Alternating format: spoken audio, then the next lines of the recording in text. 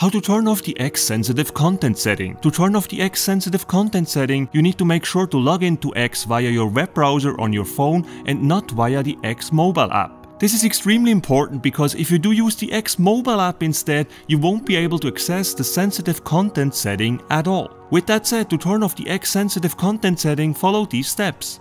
Open up the browser of your choice on your Android phone or iPhone. We are going to use Google Chrome in this case. Now navigate to twitter.com by typing in twitter.com in the search field on top. Tap on Sign In. Once signed in, tap on your profile icon in the upper left corner of the screen.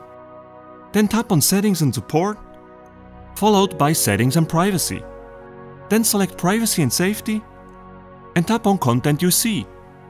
Toggle on Display Media that may contain sensitive content.